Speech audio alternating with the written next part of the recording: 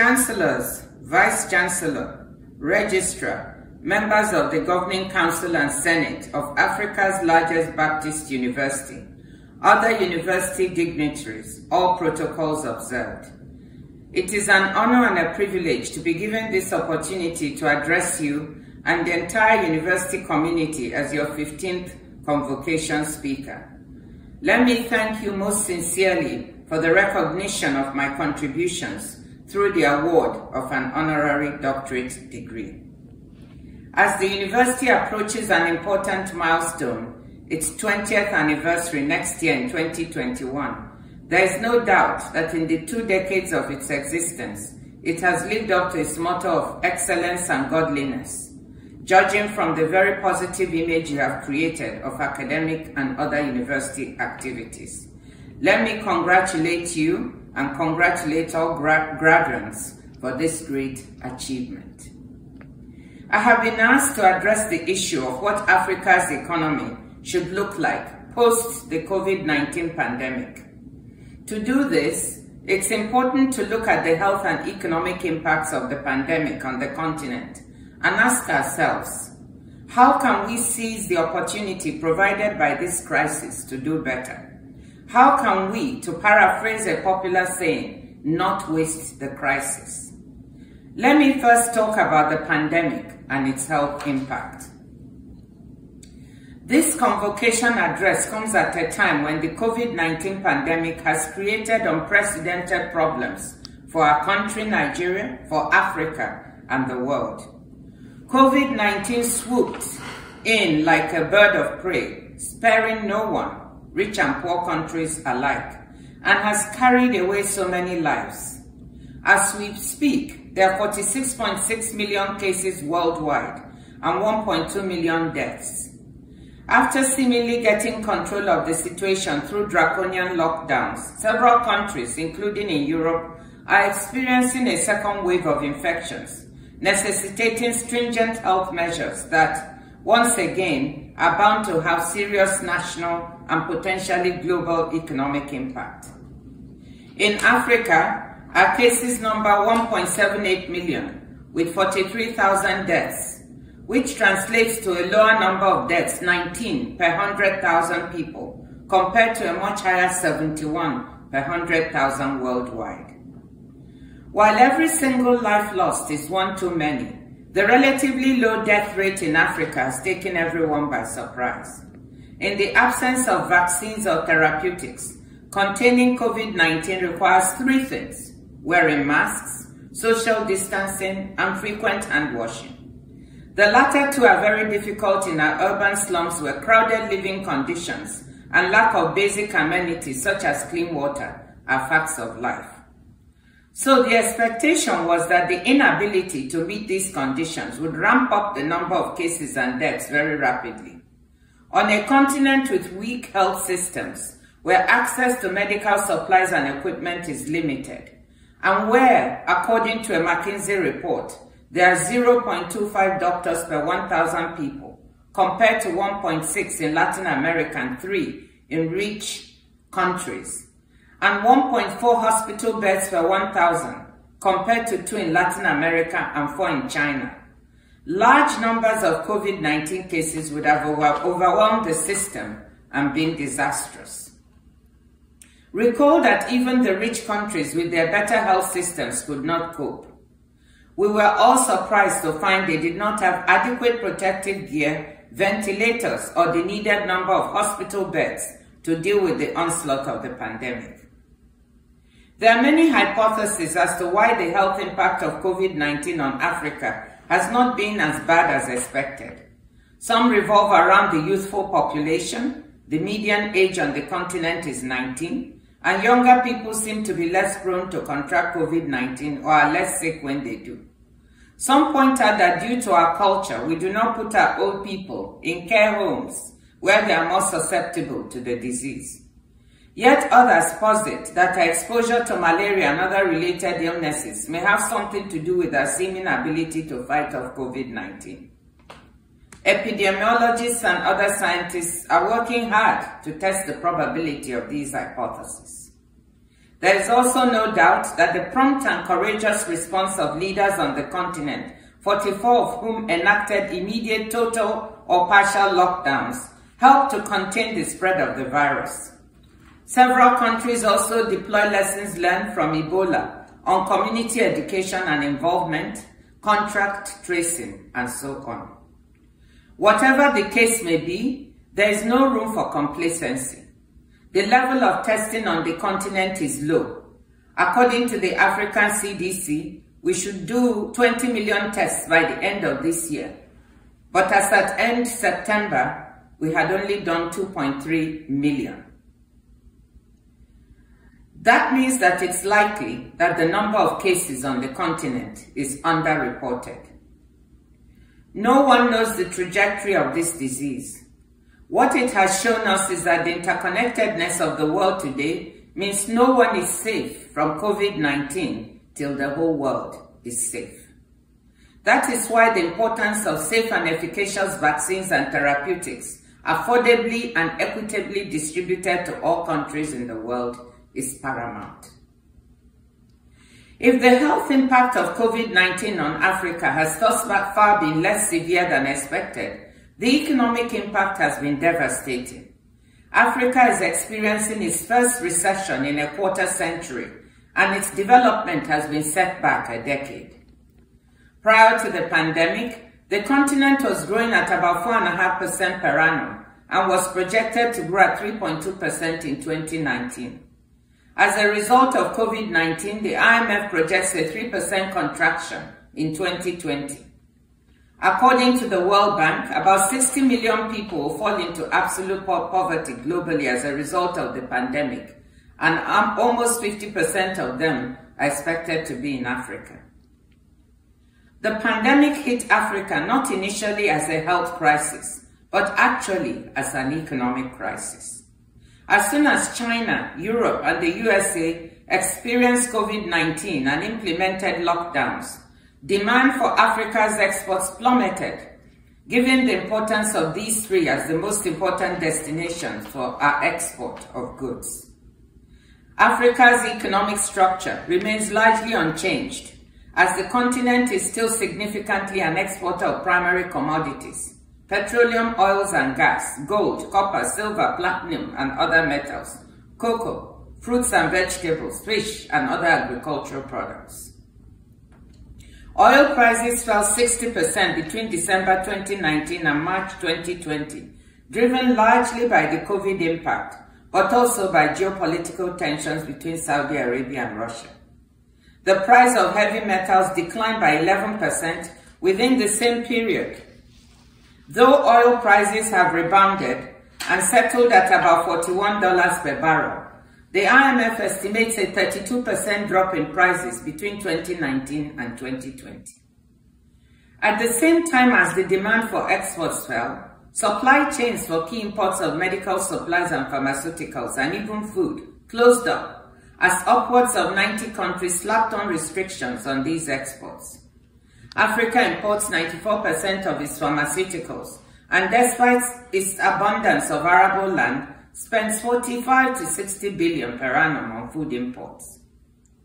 Disruptions in the supply of these critical products drove prices up and added to inflationary pressures. There were additional economic impacts. Remittances fell. Africa now receives more in remittances yearly than it does in aid. Nigeria alone is estimated to receive a consequential $25 billion a year, and according to IMF estimates, net remittances to Nigeria dropped 40% in the second quarter. For 10 countries on the continent, ranging from Lesotho and Liberia to Zimbabwe, remittances constitute an important 8 to 21% of GDP, making this a vital source of income for these economies. Tourism, very important, especially for several Eastern African countries, also declined. The airline industry, estimated by the Economic Commission for Africa to contribute $55.8 billion to Africa's GDP and 6.2 million jobs, was hard hit. There was capital flight, estimated by the IMF at $5 billion between February and March 2020. Exchange rates came under pressure in virtually every country, with up to 25% depreciation in some countries.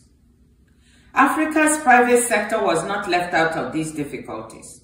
For enterprises big and small, there was a liquidity squeeze. Government payment arrears built up, and demand for products and services fell, as domestic demand also fell. According to a McKinsey report, manufacturing output on the continent is expected to contract by 10% or more, 10% or more than 50 billion in 2020. The arrival of the pandemic to Africa and the attendant implementation of lockdowns worsened an already difficult economic situation. Many formal sector workers lost their jobs as businesses closed or downsized. But a majority of Africans, especially those in urban areas, work in the informal sector, often earning their living on a daily basis. Many, in particular women, own or work for micro, small and medium enterprises, MSMEs. The lockdowns had a severe impact on the MSMEs and therefore on the lives and livelihoods of informal sector workers, especially women. Many could no longer feed their households, and the saying, quote, "we might die from the hunger virus," before the coronavirus became popularized. So how did governments respond? Governments on the continent responded to the economic crisis in a variety of ways. Many expanded existing social safety net programs or created new ones to transfer cash, distribute food and other social support to vulnerable households. There was support to the agriculture sector to help avert a food crisis. With respect to businesses, a variety of fiscal measures were implemented, such as suspension of tax payments, clearance of government arrears to companies, etc. To complement this, central banks offered liquidity lines or created special funds for micro, medium and small enterprises. At the regional level, leaders came together in an unprecedented show of unity to tackle COVID-19 as a continental problem. A fund was set up to support the Africa CDC, the Centers for Disease Control. Envoys, of which I'm one of 7, were appointed to mobilize additional financial resources for the continent's response, and an Africa-wide platform was set up for the common procurement of medical supplies and equipment. Laudable as these efforts are, they have been inadequate to tackle the full impact of the crisis. Africa's fiscal efforts have amounted to no more than 3% of GDP, or $53 billion, as compared to about 5% of GDP for emerging markets and 7 to 8%, or up to $12 trillion for advanced economies. African finance ministers estimated a financing gap of about $100 billion a year from 2020 to 2023. But response has been constrained by the lack of fiscal space in most countries. In the decade to 2020, many countries borrowed on commercial terms from domestic capital markets and the Eurobond market. Sub-Saharan Africa's debt to GDP ratio has risen substantially from about 26% of GDP in 2008-2009 to an estimated 65% of GDP in 2020. 6 countries have debt to GDP ratios above 100% and are considered to be in debt distress. Perhaps even more important is the rising debt service to revenue ratios on the continent. On average, sub-Saharan African countries are spending 32% or 1/3 of their revenues on debt service. Oil exporters are projected to spend an alarming 76% of their revenues on debt service in 2020, according to the IMF. Attempts to provide some debt relief through the G20-sponsored Debt Service Suspension Initiative, or DSSI, have not yielded as much benefit as was initially expected. The DSSI has only been implemented by bilateral creditors, and even then not fully, as not all have participated in a comprehensive manner. Instead of the estimated $14 billion in bilateral debt service relief, only $6.6 billion has accrued to Africa. Private creditors, to whom debt service is another estimated $17 billion, have thus far shown little appetite to be part of the initiative. There is little doubt that a more sustained approach to debt issues, including debt restructuring and relief, will be needed in the near to medium term if countries are to be put on the path to debt sustainability. In the face of these difficulties, and in light of uncertainties and associated downside risks surrounding possible future waves of COVID-19, the IMF projects a weak recovery in 2021 with a growth rate of 3.1% for the continent. This is lower than the projected global growth rate of 5.2%. As Africa recovers from the health and economic impacts of COVID-19, it must learn from the pandemic. COVID-19 has highlighted existing structural and institutional weaknesses of Africa's economy. But it has also cast a new light on existing opportunities and opened up new ones. Africa must seize on all these factors to refashion its economy and rebuild it with more resilience. Let me highlight 6 opportunities and approaches for refashioning a post-COVID African economy. First, industrialize Africa. COVID-19 brought into relief Africa's undiversified, commodity-dependent economy. The lack of diversification relates to both products and sources of revenue. The African Union's Agenda 2063 seeks to industrialize the continent, and this objective remains as valid now as it has ever been. Africa must manufacture more through value addition to the raw materials it exports. The transformation of cocoa into delicious Ivorian chocolates provides a good example. Much has been written about the continent's premature deindustrialization as a result of its inability to compete or keep up with changes in technology in the context of open markets. There is no doubt that African countries need to make the requisite investments in infrastructure, skills, and a conducive business environment if businesses are to improve productivity, decrease unit cost of operation, and enhance competitiveness. The push for industrialization and value-added manufacturing will create good modern jobs for the continent's youthful population whilst reducing exposure to volatile global commodity markets. The implementation of the African Continental Free Trade Area will provide the large regional market needed to absorb these manufactures, which will in turn boost intra-Africa trade, currently lagging at a low 15%. COVID-19 has shed light on the concentration in China of global supply chains for medical supplies and equipment. Countries have woken up to their vulnerability, and many are planning to reshore some of these supply chains as part of building resilience to future pandemics. As I said earlier, Africa imports 94% of its pharmaceuticals. This is huge for a continent with a population of 1.3 billion. COVID-19 should provide the opportunity for the continent to develop regional supply chains for pharmaceuticals. South Africa and Nigeria presently have some manufacturing capacity in this area and should boost this. Ethiopia has joined.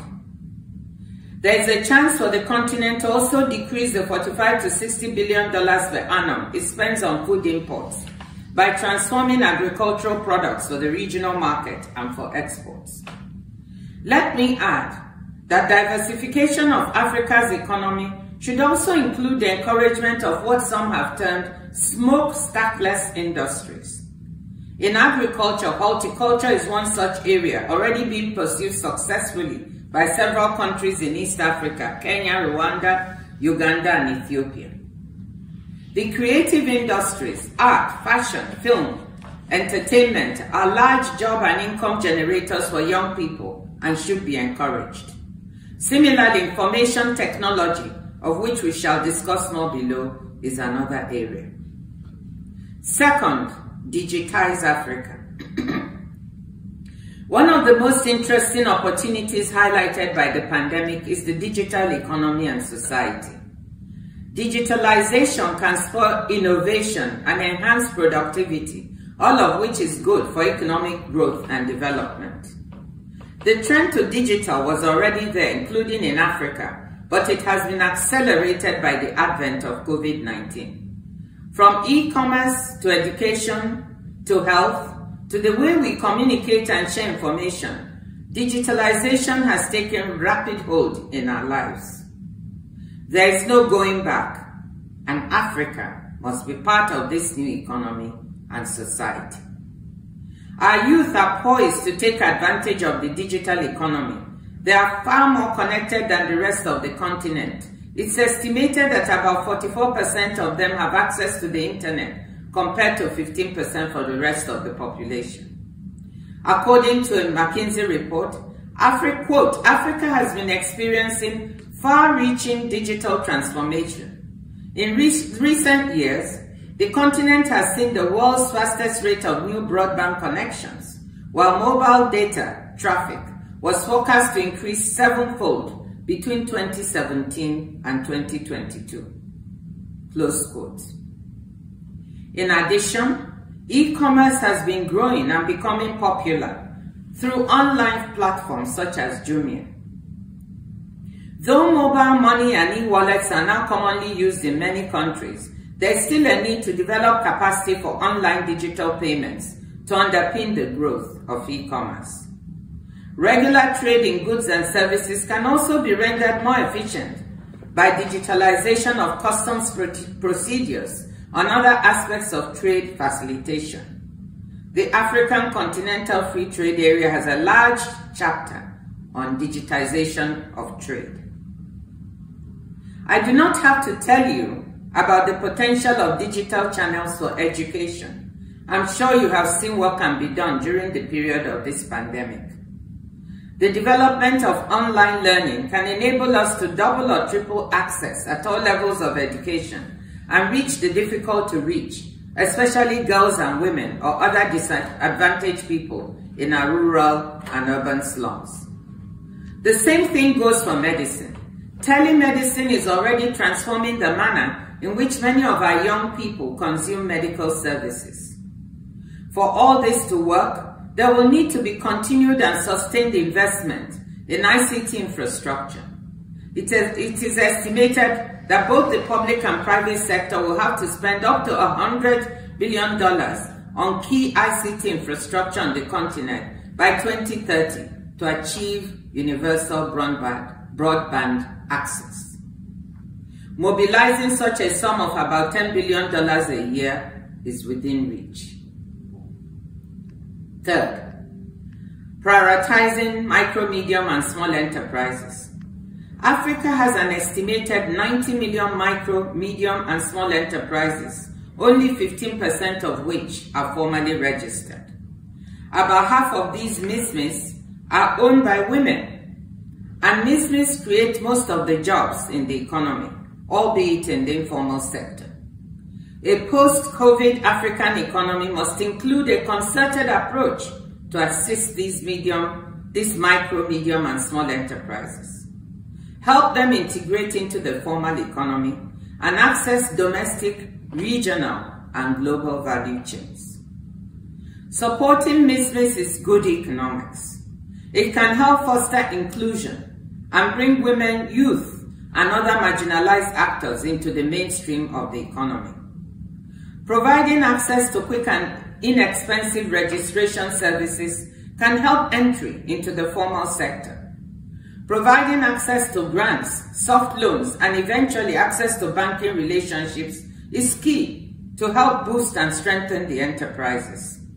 Mentorship programs, training in quality control and marketing, as well as bookkeeping can help ensure that business owners can grow, create jobs, and manage success.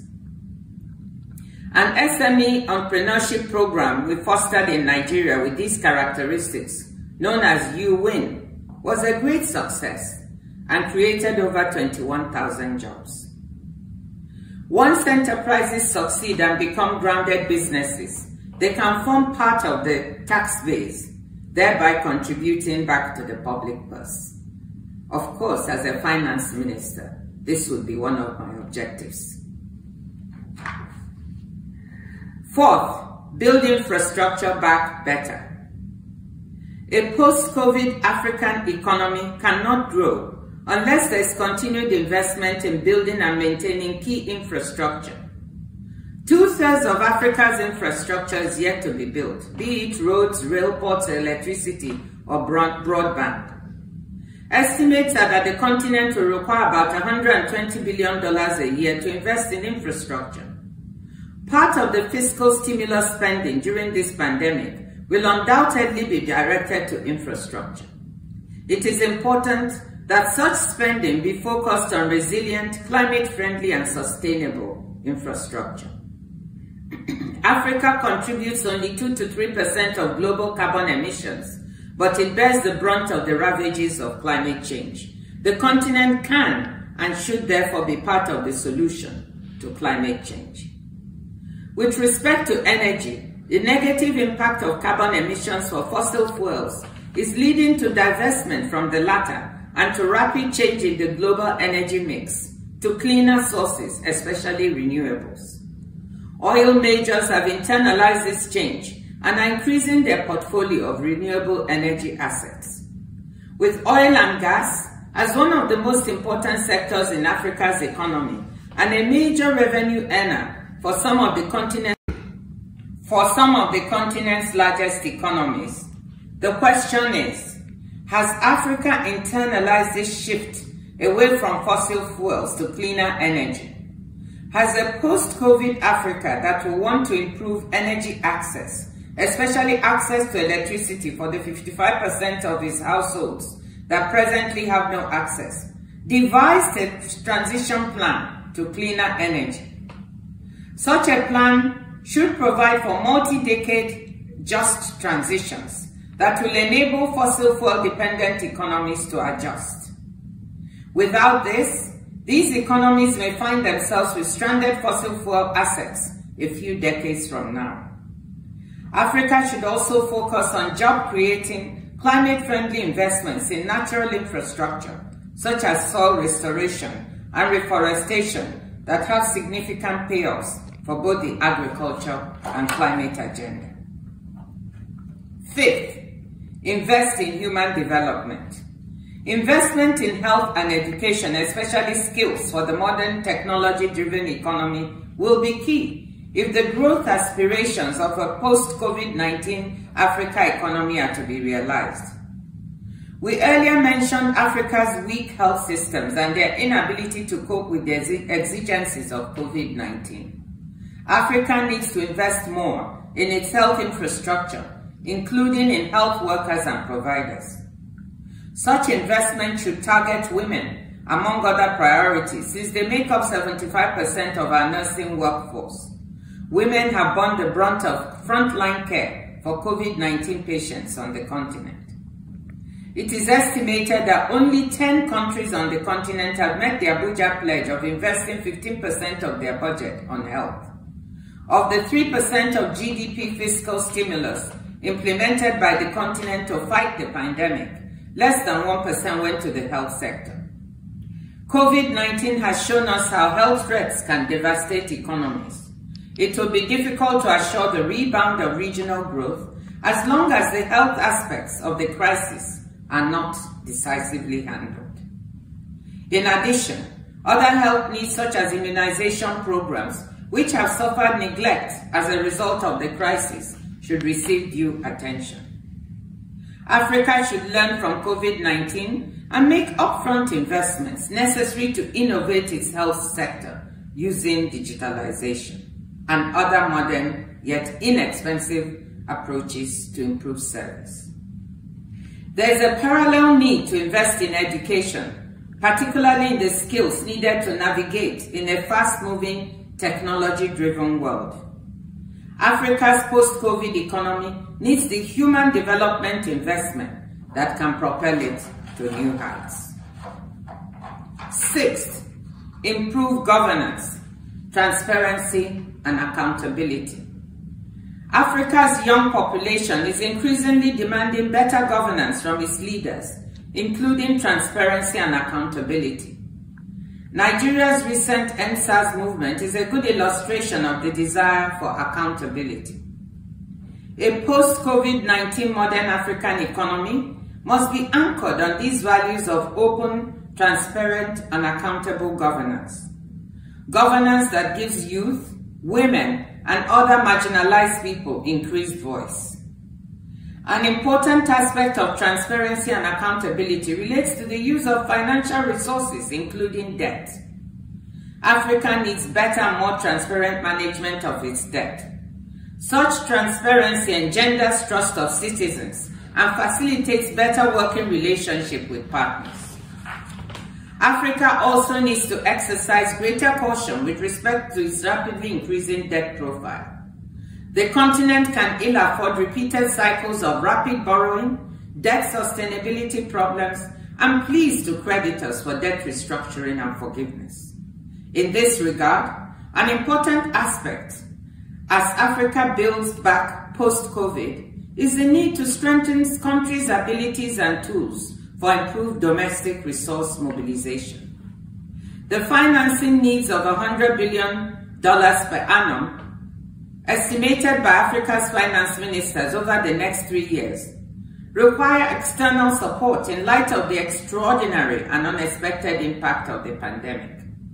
However, I can tell you, external resources are increasingly scarce and difficult to mobilize.